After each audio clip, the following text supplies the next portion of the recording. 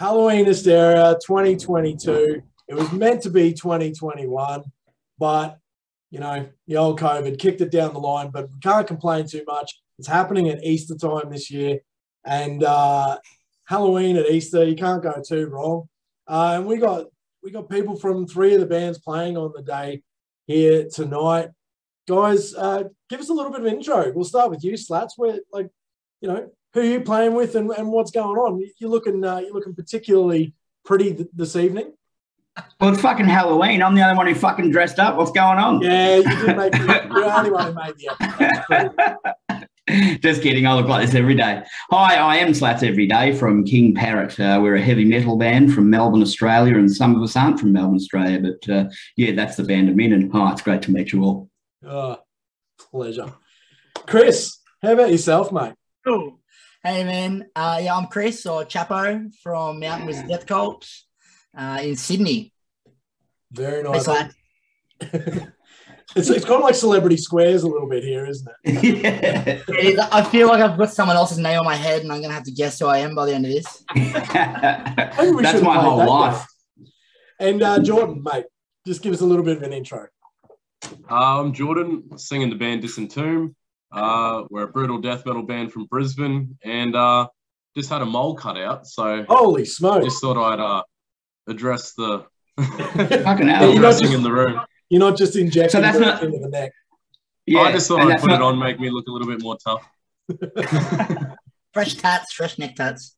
Yeah. I was hoping it might be a filter I could fucking choose. That'd be grand. The mole removal filter. Take note, Zuckerberg. I love the mole filter.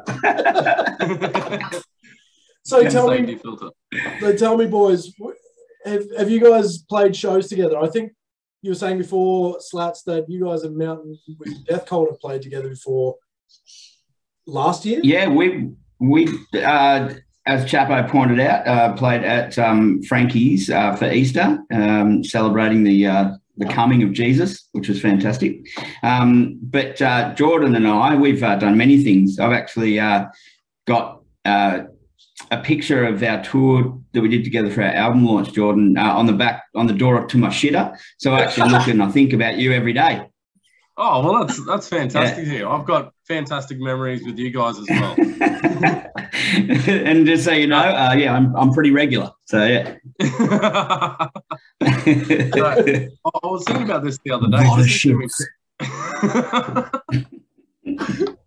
No, Disentomb and King Parrot, I think we shared the stage in Indonesia back in, 2014.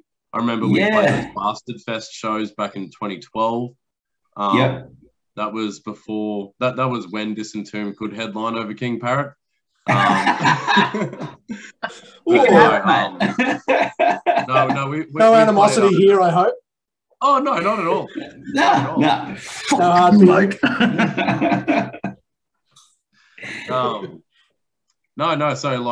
but no, Chappo, I don't think we've played together our bands, but this would be a good first time, obviously. Oh yeah, so not yet, but first one's a good one, right? First cut is the deepest. Yeah, it's going to be a good lineup. Maybe Disentomb will join the Death Cult. Yeah, perhaps. Yeah, perhaps. Come on board, man. Yeah, for sure. I mean, watch out for Chappo, Jordan. What's that? I was going to say, watch out for Chappo, though. Before you know it, his fucking band will be trying to headline over you. And fucking, I'll tell you what. Guilty, bro. I'm so sorry. Because I tell you what, we're not young anymore, guys. You've got so many cards up your sleeve, Slattz. If I didn't have filters, I'd be fucking nothing. So, Chappo, your band's name is Mountain Wizard Death Cult. I mean, as a cult, how convincing are you guys to actually get people on board? Because most cults, they've got their hooks. What's your hook to get people in? Oh man, I guess if you enjoy talking shit and having a good time, come on board. I mean, that's everyone, isn't it? Shouldn't that be the biggest thing since sliced bread? Yeah, I guess we just have to wait and see, bro. But no, we don't really apart from the name, Mountain Wizard Death Cult and, the imagery of everything as a heavy band. We're definitely not coming out in robes or bringing it into culture or anything like that. Unless you want to do that, be our guest. I mean, what would people say? Probably they had filters for the stage. Yeah, we're gonna need some wizard filters. Maybe I should find one through this chat. How good. You just walk out on stage and there's just a light screen in front of you and just choose to look like this. It'd be fucking grouse. I mean, I feel like Maynard from Tool's probably done it. You know, he's done that before. They put the white screen in front of him. Oh yeah. Somebody tell me, did that cunt get cancelled or what? There was definitely an attempt. There was certainly an attempt at one point there. Yeah. Someone told me the other day, yeah. There was an attempt, but I don't think it came to fruition. It didn't stick. Right. I'm such a short attention span, I didn't even fucking bother to open Safari and look it up. I didn't think you were out on the phone yet with those pigtails yet, Slattz. You'd be barred from the age restriction settings. He's a bit young for a phone yet. A bit young. But funnily enough, with Maynard, one thing JJ does, he's got a bit of inner west cowboy vibes happening. So he wears like a 10-gallon hat on stage, and because there's nice stuff, he kind of like comes and goes. Like he'll come out, do his thing, and then disappear for a bit. I kind of like that. That is a similar sort of vibe to Maynard, because like Maynard refuses to be at the front. Yeah. So it is like that. It is like that, but the great thing is he absolutely fucking hates Tool. So people are like, "Oh, you don't like the Maynard thing, man?" And he's like, "Fuck off!" Oh, it's beautiful. I love it. Someone said to me once, people who are into Tool are really shit at having sex, and I was like, "I fucking love Tool." Me too, man. Me too. Is it because it's like I do love Tool, I guess. Is it because they're so like they have like such weird time signatures? Like they just don't know how to keep a rhythm. Yeah, it's just prog cock. It's prog cock. Oh, geez, we're off topic. Let's bring it back. Halloween Hysteria. Who's actually played the Halloween Hysteria Festival before? Have any of you guys played? Slattz, you've played previous years. And what's the vibe like? What's the vibe like? Is it a rowdy festival? So like I'm just going off the festival that we did play. I remember it was a fucking great day, and like I guess I'm pretty sure I got wasted, but like just the mix of styles of bands and stuff was unreal too. I remember I think I was watching Cosmic Psychos and the like inside stage, whatever the setup was, but like and the Bennies and stuff. It was fucking unreal. Like I love heavy metal, but I don't need to listen to it every day, and I don't even need to listen to it in every band. So it's good to have a bit of variety. So I've like this particular chat is obviously we're obviously a heavier end of the spectrum.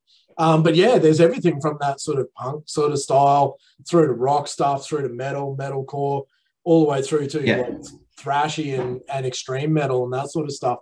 Like what's I guess going to other festivals and all that sort of stuff, what's been, your surprise like band that you've enjoyed at a festival that you just so out of your usual sort of thing that you like, but you saw them and went, fuck, that was a great show. Anyway, jump in. To be honest, I only like about 5 bands, so it's never really happened, mate. Elitist.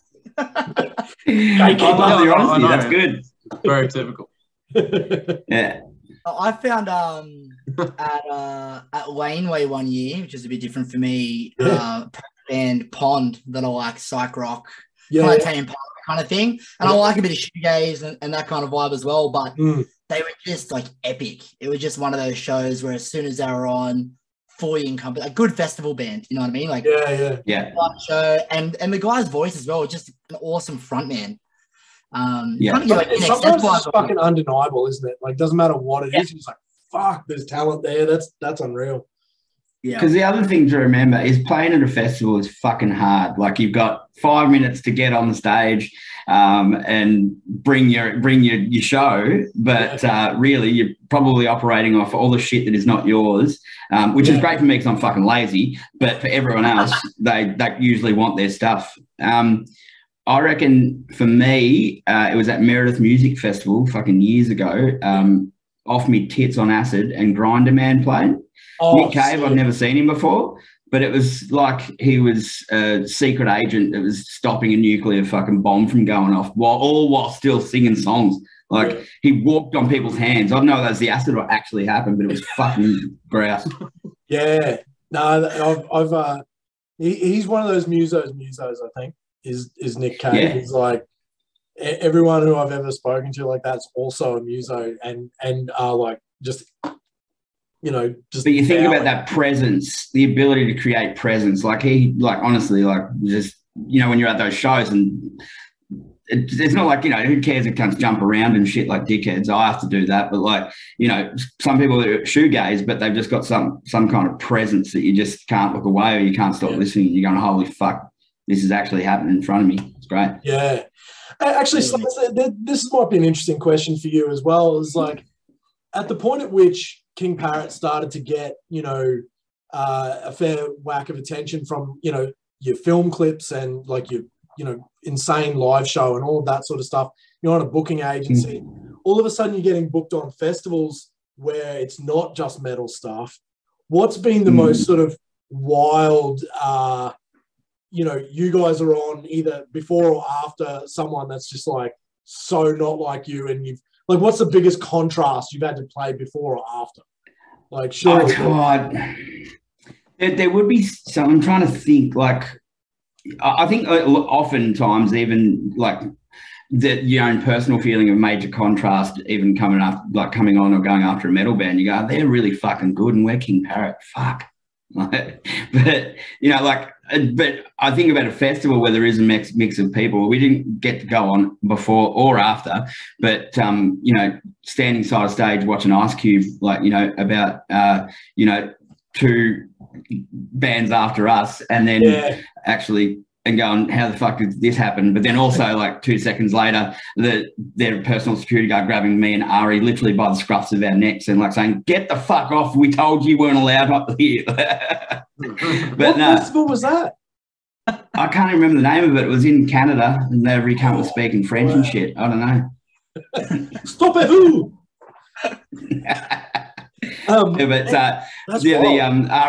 Ari found out the head security guard for Ice Cube's name and basically just dropped it so we could get through and get back on stage and watch. And then, like, within about 2 seconds, we were just like, it was like one of those sticks that just comes out of the side. Like, you got the crook. Yeah. And Jordan, with Disentomb, I mean, like, it's such a dense, you know, sort of wall of sound type of sound that you guys have. I mean, has that ever, you know, has that ever had you guys shut down for being too loud, or has it ever had you guys get in trouble with a, you know, promoter, or, you know, has the being such a big, loud, intense band ever sort of got you guys into dramas? Or I mean, it's definitely made us stand out from the pack a little bit.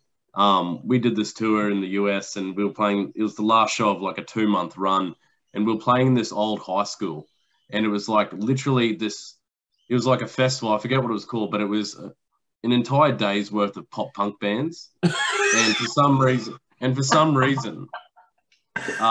and like, we're playing at the school with like yellow school buses, like this stereotypical American high school where there's lockers everywhere. For some reason, it was Disentomb, the Black Dahlia murder, just playing this pop punk festival. What? And essentially we went on, like, after a pop punk band in beforehand, and it was just like, we had a lot of fans that showed up and everything. It was awesome, but it was just we just thought it was the funniest thing in the world, like me sort of climbing onto the top of the PAs and just sort of commanding the crowd to just go crazy. And there was just a lot of, like, you know, Michigan teenagers wondering what the hell was going on. You know? And then we just wandered like the high school halls afterwards, just checking out all these different bands playing throughout this high school. But so that was the school abandoned? No, it wasn't abandoned. Apparently it wasn't like an active high school anymore, but multi-purpose. It was just like this. I reckon. Yeah, for some reason it looked like a completely normal high school. They had this festival there. It looked functioning. There was school buses, yellow school buses everywhere, but Yeah, that's probably the only distinct memory I have where like we just stuck out like a sore thumb more than ever, especially Jordan, for like Australian dudes. Jordan, can I ask, and Chappo as well, but like, and you know, it hasn't happened that much to us these days, but like when no one really knows who the fuck you are and you end up playing a random show like that and you're just sitting there going, wait till they get a load of us. Absolutely. Yeah. We had one like very, very start, like, you know, first starting off playing, you know, mates parties and all the rest of it, as a lot of people do. Yeah. And it was like all blues, psych. It was like on a big property. They built the stage. It was a great time, but we were meant to pay like 12. And as we're watching, like, these dudes all just want to, you know, eat mushrooms and listen to some Ray Vaughan. They don't want to hear this shit. And then the day kept getting pushed and pushed and pushed and pushed. So by the time we played, it was like 2:30 in the morning. JJ went and had a nap, so we had energy to go play. And it was kind of like people getting in their tent, and you're like, yeah, sorry guys, fucking just getting everybody out, but yeah, I love that. Own it, right? Yeah, Jordan, I'm sure you got a story. You got to. I suppose without that punk pop one, definitely. Well, it's just a matter of, you know, you kind of just, I mean, even for people who like death metal, Disentomb can probably be still quite extreme. So if you don't even really like death metal and then you hear Disentomb, which is like kind of pretty far end on the spectrum of, you know, blasting and just of vocals that sound like a vacuum cleaner, you know, it's pretty obscure and like it just must seem so strange and dumb. That's what I felt like most of my life. Yeah, I mean, that's, you know, we're four strange and dumb dudes, so it's kind of no one can deny that. It reminded me of, Jordan, when you're telling that story, it reminds me of like being a kid and you're watching Ace Ventura for the first time, and then Cannibal Corpse come on. You know, you're watching Jim Carrey and then it's just you know, Cannibal Corpse, all the gutturals. It was kind of like a real life version of that, really. And then you run to your mum and go, look, mum, it is valid. This guy who's really famous likes heavy metal too. Jim Carrey's in the movie. There's a photo of Jim Carrey on their CD liner notes. It's important stuff, mum. Legit. I don't think there's a metalhead anywhere who hasn't had that thought of like, see? Yeah, it is valid. Validity. Yeah, absolutely. Absolutely. And so, like, being that it's going to kind of be Halloween. It's Halloween at Easter, really. Like, are you guys going to be dressing up for? I mean, Slattz is obvious, I get. Obviously, of course. Obviously. But, and I mean, have you, like, do you want to spoil the surprise and go, all right, this is what I'm going to come as? Or are you just going to say, yes, I am going to be dressed up or not? Personally, I haven't landed definitely on anything, but I've been considering a Doozer outfit from Fraggle Rock. But yeah, yes, I'm not going to give too much else away. Not going to give too much, but there are options. That's all. I know that much. I love it. Nothing from the Disentomb boys, unfortunately. Yeah, I think it's just going to be pretty straightforward. Bit too straightforward and serious. Don't dress up. You want to know why? You want to know why? Because he's a fucking hot as fuck. So just stay like that.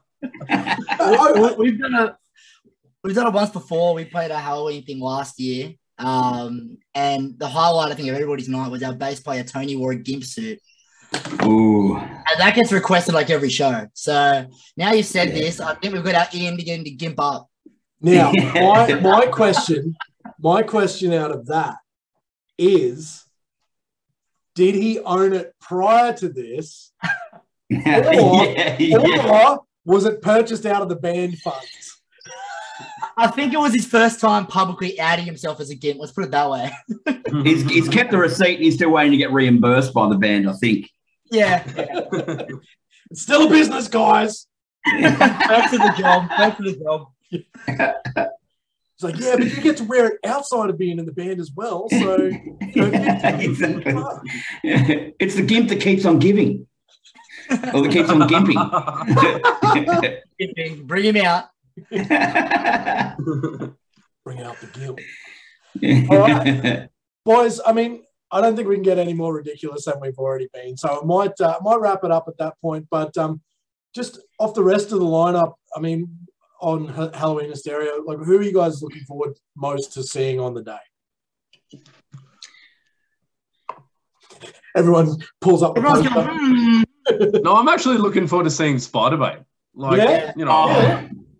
my older brothers always listen to Spiderbait growing up, so I'm keen to check them out. A little bit Yeah. of Calypso, can't go wrong Yeah. with Black Betty. I'm all down for it.